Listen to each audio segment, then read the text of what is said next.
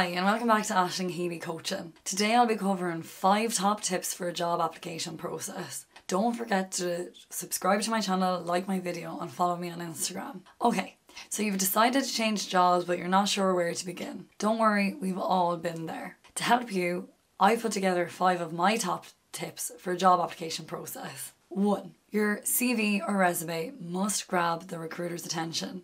Make sure it's concise, max 3 pages, highlights your key skills and is in the correct template. 2. Analyse the job spec. Read and reread the job spec again. Often recruiters have an ideal candidate for the job, but they'll rarely find a candidate that ticks all of their boxes. If you feel you tick some of the requirements but are hesitant to apply because you don't fit all of the requirements, apply anyway. You may have the different skill set that they were looking for and get that call. 3. The cover letter. People often think they can leave this out as it's pointless, but it is an extra sell. You can tell your story in the cover letter and outline why you'd be the perfect candidate for the job. Never leave this out. Again, it can be the extra sell and differentiate you from others. 4. Tailor the CV and cover letter for the job that you are applying for. Don't just put in a generic CV or cover letter to every job application. Personalise it to the job that you're applying for and the company that you're applying for. It'll make a difference and help you stand out. 5. Research the company that you would like to apply for. Is there anything else personal that you can put in the cover letter to make you stand out with the research that you've done?